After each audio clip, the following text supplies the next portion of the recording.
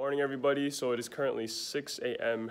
right now. All of our workouts have been at 6 a.m. actually. So big shout outs to Marley, our first parent, taking on the 360 challenge.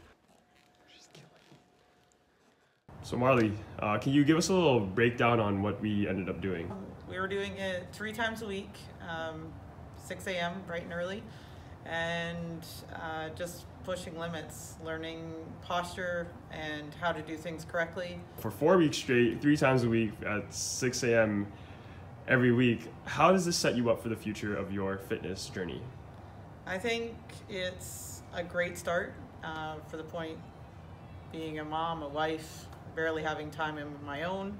6 a.m. is really all that fit in my schedule, so now I learn to make that time to take care of myself. It's always scary for me. I've done this battle a few times, but I'm really positive right now. I'm motivated and I've got myself in a pattern to make those changes and have been given the knowledge and education and the ability to do it. What was the biggest thing that you feel like you took out of all of this?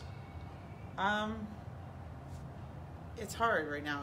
It's making sure I stay committed, and like I said, the knowledge is huge right now, and seeing the inches and all the things that I've lost in a month, it makes a big difference for motivation to keep going versus just jumping on a scale and having to be traumatized by the up and downs. The inches really made a difference for me. That's awesome. And what was the most difference in inches that you were happiest about? Definitely my hips.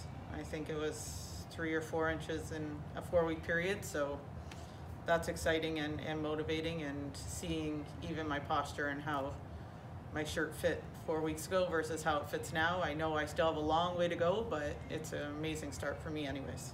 That's awesome. Thank you. Good job.